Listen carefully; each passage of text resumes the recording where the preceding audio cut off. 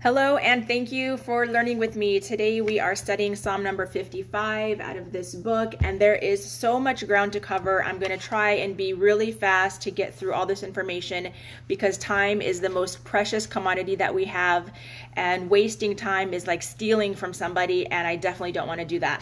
So this psalm talks about David, who is fleeing from his son Absalom. So similar to King Saul, who was the first king of Israel over 3,000 years ago, King Saul wanted to usurp David's power and to overthrow him because instead of his son being his successor, it ended up being his son-in-law who was his successor, King David. And King Saul didn't like that because the people had anointed King David to be their king instead of it going directly to King Saul's son, who the people didn't believe deserved the kingship, and that aggravated King Saul. So not only did David's father-in-law try to usurp his power and kill him, but so did his son. And his son wanted to usurp his kingship and kill him because he didn't believe that he deserved to be king anymore because of his sins. So David had enemies not only with other nations, but even within his own family, which is very unfortunate and sad. This psalm, I'm going to jump into verse 7. It said, if only I could fly and rest as I fly. So the actual verse is, Vayomer, and he said, Mi iten ever Keyona, who will give me organs like a dove. Aufa, I will fly. Ve'ash kona, and I will rest as I fly. So it's translated is, so this is very important because, as I mentioned in the previous video, there could be so many different translations because every word is so loaded and yada yada. It says in the translation, and I said, if only I had wings like a dove, whereas where it says in Hebrew, mi iten li, who will give me wings like a dove. So it's important to note here that there's the literal translation, which is the actual words, and then there's the figurative translation, which is what do the words actually mean, meaning what is the intent of the author to express. So like in chapter 54, where I said that I disagreed with the translation, it's because I was translating it at face value, the literal translation, whereas some translators translate the figurative translation, what they think that the author meant. So it can be very deep and complex. There's many different levels, and indeed our sages tell us that there are 70 faces to the scriptures, the Torah, because of all of these different possible interpretations and meanings. And indeed the Talmud, it consists of debates between the sages, holy rabbis. They were on a saintly level, very, very, very high level of intellect. In order to sit on Sanhedrin and be a judge, for example, people had to speak 70 languages fluently. They had a level of intellect that we cannot even fathom in this day and age. And so the Talmud consists of debates on all of the laws and scriptures between these sages who had a very, very, very high level of intellect. So there is no real agreement or, you know, unified voice about like what things say, only on what we determine to go by. So there we go. So again, now in verse 8, we have the word hine, and it means behold, whereas in chapter 54, they had the word halo, and they translated it into behold. So you cannot take word for word and interchange the translation, because the translation and the meaning depends on the context. And so it's so complicated and yet so beautiful at the same time. I want to point out that it says here in verse 8 that better that I lodge in the wilderness of the land of Israel. Again, this is 3,000 years ago, the land of Israel. It does not say Palestine, because Palestine did not exist 3,000 years ago. In fact, it's just a name that was assigned to the region. than in palaces outside the Holy Land. So the Holy Land in Scripture, in the Bible, in the Psalms, was always called Israel and nothing else. But before it was Israel, it was known as Canaan. And that's it. All right, so let's move on. Let's jump to, actually, oops, I skipped something very interesting. Psalm, verse 10, Ki ra'iti Hamas v'riv ba'ir. So we see the word Hamas again in the Hebrew Psalms, chapter 55, verse 10, and it's translated as, for I have seen violence. So again, Hamas, depending on the context, can mean violence, corruption, venom, so many bad words, okay? And strife in the city. So, and then in the same chapter as Hamas, flipping the page, in verse 22, we have, verse 20, we have the word Ishmael. Ishmael means may God hear, but Ishmael, the character, the person in the Bible, is the son of Abraham and Hagar, and the father of all of the 1.8 billion, with a B, Muslims in the world. So the words Hamas and Ishmael in the same verse, and then, in the same chapter in different verses, and then in verse 22, God says to David, do not fear.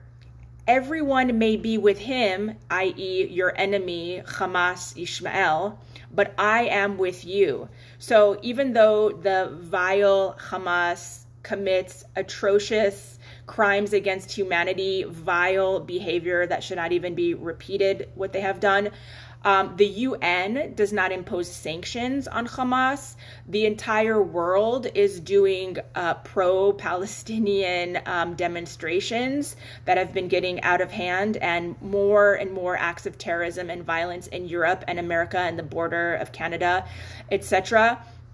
So God is saying, do not fear. Everyone may be with the enemy, but I am with you. So that's reassuring. Thank you, God. Then later on, it says in verse 23 that cast your burdens upon God and he will sustain you. So God welcomes us whenever we call on God. So we should always call to God and he welcomes our prayers. Verse 24, it talks about how King David says, bloodthirsty and treacherous men who therefore shall not live out half of their days. And in this psalm, he's talking about Ahitophel, was somebody who was supposed to be David's friend, somebody who was very close to him, close to his heart, his companion, and somebody who he studied with and considered like family. So he actually betrayed David and was kind of like Doeg and Ahitophel both wanted to kill David, and so much so that Ahitophel told Avshalom, David's son, don't kill your dad. I got this, So they actually, in those days, it was normal for people to live 70 years. That was the average lifespan. So they actually died at ages 34 and 30, 34 and 33 years, which is less than half of the lifespan, which is what David said. So when a prophet speaks, God listens. The battle of prayer. So also in verse, where we are, 24. Oh no, sorry. This is from verse, there's a verse that talks about prayer 3 times a day, and I will find it.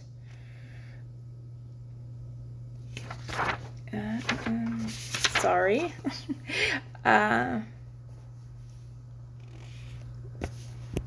right, found it. It's verse 18. It says, evening, morning, and noon, I will speak of my troubles and moan, and he will hear my voice. Erev, voker, v'tzoraim. So these are alluding to the 3 times a day that Jewish men pray. And prayer is compared in the Zohar, which is the Jewish Kabbalistic and mystical writings, to battle. So the battlefield is the mind, the heart, and the body of the worshiper, or the person praying. The combatants are the altruistic godly soul versus the egocentric animal soul. As with physical battle, the spiritual battle of prayer also requires close combat with the enemy. Indeed, the word for battle, krav, also connotes closeness, karov, since in order to battle and vanquish an enemy, one cannot battle from afar, but must engage closely with it. You may have heard of Israeli self-defense. It's called Krav Maga. It's a battle. It's a battle, and you have to actually, obviously, be close to your opponent. Otherwise, you can't hit him or her or defend yourself. So prayer is likened to battling. So we're battling our own nature. So sometimes we know right from wrong, but sometimes it's hard to do the right thing. So in prayer, we're asking for God's help. And like I said before, God welcomes us whenever we call on him.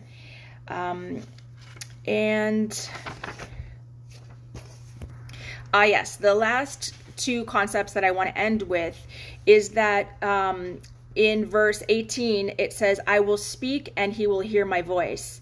Asicha veishma koli. So it's talking about the words sicha, meaning prayer. So sicha is a conversation, it's communication. So prayer is us communicating and having a relationship with the divine. So during prayer, we are asking God to move, as it were, from his essential remoteness, being in the heavens, etc., to descend and desire to bless us with sustenance, etc. So we're asking God basically, to come down here and help us with whatever it is that we need. All right, and the last thing is that, second to last, the universe was born into a state of spiritual darkness so that we can then transform that darkness into the light of day, and we do that with prayer. So that's our job. We need to transform the darkness into the light and bring heaven down to earth, bring godliness into our reality. And the last thing that I wanted to tie in back again in verse 24, it says, bloodthirsty and treacherous men. And it says, Anshe damim umerima. Merima is deceit.